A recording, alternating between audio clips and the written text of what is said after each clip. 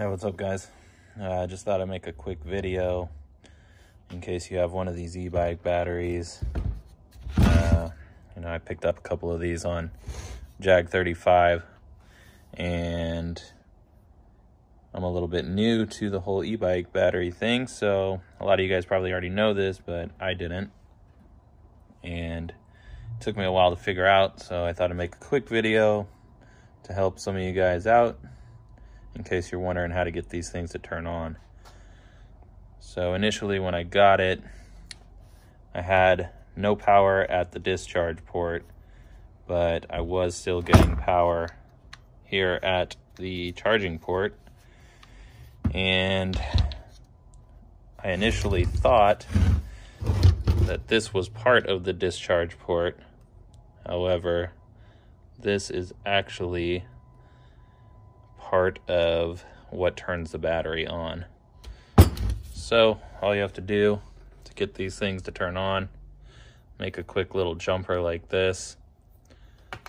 There's a couple little pins inside of here. Jump those two pins together. You can do the top or bottom or both, doesn't matter. And as soon as you do that, the battery, as soon as you power up, will show your 54 volts or 48 volts right here at the discharge port. So real quick, I'll show you that.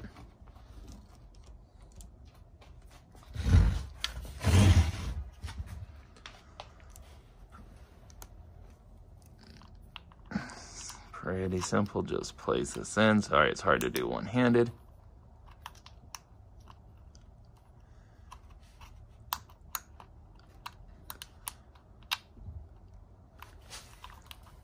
Of course, I can't do it one-handed.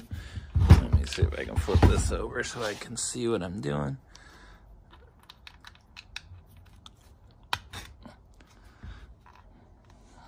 There we go.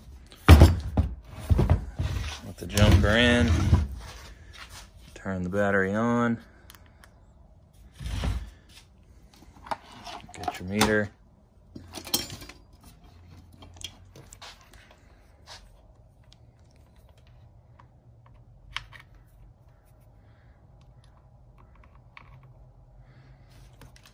And, well, dropped the, there you go. All right, hope that helps somebody out.